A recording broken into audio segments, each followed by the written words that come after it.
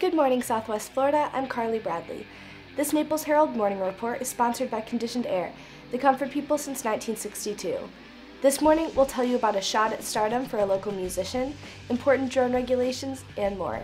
Today is Monday, March 27th, and this is the morning report. Fort Myers Beach native Sheena Brooke recently sang on the popular network show The Voice and amazed fans everywhere. Brooke, who is 33, learned to sing at her local church, where she was a worship leader for a number of years. She said she had only been playing music in bars and other local venues for about 2 years, but had fans repeatedly telling her that she should audition for The Voice. With the field being so crowded, Brooke was doubtful that she would even make it through the audition process, but her wife encouraged her to take the shot. During her audition, her voice caught the attention of Maroon 5's Adam Levine, and she was placed on his team. Her next performance on The Voice is going to be aired either tonight or tomorrow night at 8 o'clock on NBC. Be sure to check it back in to see our local star take the stage.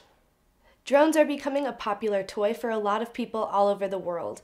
They can be used to take amazing photos and videos that would be impossible to get otherwise, but it also is important to remember that there are specific rules and guidelines when flying drones.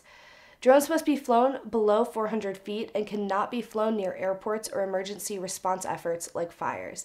You cannot fly a drone under the influence of drugs or alcohol, and you should avoid flying over crowds of people.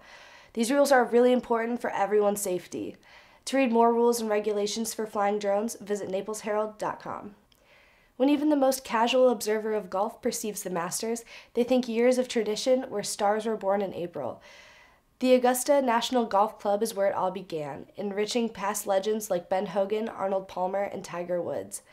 Sam Kodak and Braden Miller of Naples will be competing in the Chip and Putt Championship in just a couple of weeks.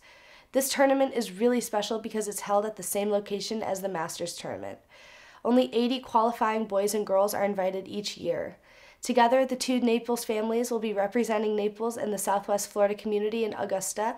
All eyes on Sam and Braden, who will be swinging for success. To read their full interviews, visit naplesherald.com. And that was the morning report for today. I'm Carlie Bradley. The morning report airs Monday through Friday at 8 a.m. right here at naplesherald.com. And don't forget to check out our lunch break. That also airs Monday through Friday at 12 p.m.